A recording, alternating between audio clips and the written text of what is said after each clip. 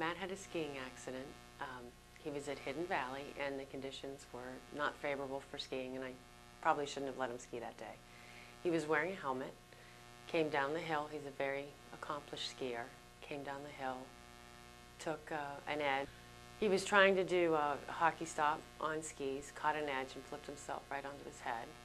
He was wearing his helmet, but the impact was so much that he got a concussion, and he was left with nystagmus in his eyes, which you helped him with. That day was really scary. Got a call from my daughter. Sorry. Knew something was wrong. Because when I called Matt, he didn't answer his phone. So he gave the phone to my daughter. So I walked in to ski patrol, and Matt was sitting there, and he said, "Mom, I'm sorry." But when he said, "Mom, I'm sorry," he wasn't looking at me. He was looking around me. And I couldn't figure out why he was looking all around me. I thought maybe he was really embarrassed. His face was bleeding. Maybe he felt really bad and ashamed that he was hurt. And I didn't realize at the time that he couldn't focus on me. He couldn't see me. He was trying to find me, or where he thought he was looking, I just wasn't there. His eyes were bouncing back and forth so quickly. We got him to the hospital, and they said, yeah, it's a concussion, but they really couldn't tell us about his eyes.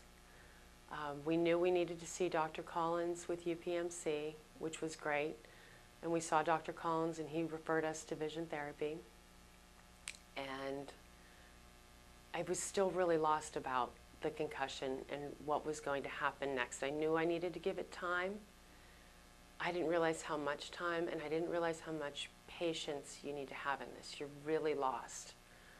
It's not like there's an easy step process that you can go through. Every patient's different. Matt's was really different. I'd never had this experience with a child before, and I didn't know how to help him. So when Dr. Collins referred us to vision therapy, we went to another vision therapist first, and I really wasn't satisfied because he wasn't calling us back. I didn't have the appropriate attention that I thought I deserved and my child deserved, especially because this was so new and different. We really needed somebody different, so I called you, Dr. Falbo, found him on the internet, and I was shocked that within 10 minutes you called me back, which I had waited 3 weeks for the other place to call, and just never had that connection. So we came, and Matt was so impressed when we came. You really sat us down, told us what was going to happen, what he had, which was nystagmus, and reassured us that this could get better. And I remember leaving here knowing it could get better. Didn't really know the time frame, and it did take time, but it was such a reassuring step to have you on board as one of his doctors, and it really made it, he really did get better. And the vision therapy was key, the twice a week, the homework, and then we worked down to once a week, and he really did his homework every night, and that is so important. As silly as you think it is, looking at a card and saying it, the letter 7, it really works. The rope with the beads, Matt would show his friends, and they're like, there's no way that that can do anything, and it really, really helped. And then his friends tried it, and they couldn't do it as fast as Matt could, so it really helped. And for a while, you're in a black hole, but you eventually come out. It was just a crazy experience, but it all ended up for the better. And I thank you for Red Apple Learning Center, because without you, I don't know where we would have been. Thank you. Now, everything's awesome. Just take 1 minute now, and so what do you see now with the nystagmus and his fixation on you? So Okay. if you just start off and say, after vision therapy, I noticed. Yeah.